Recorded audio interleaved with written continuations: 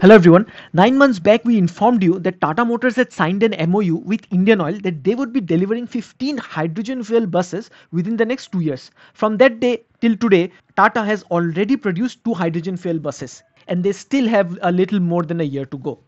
Now, the Ministry of Road Transport and Highways has approved these 2 hydrogen fuel buses manufactured by Tata for road worthiness trial.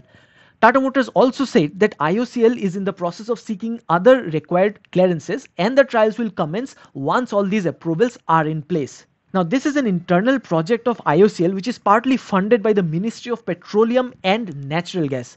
Tata Motors said the development of these buses are on schedule and the testing of second phase of prototypes is expected to begin over the next few months. These will of course incorporate all the feedbacks that come from road testing these 2 hydrogen fuel cell buses currently waiting to go.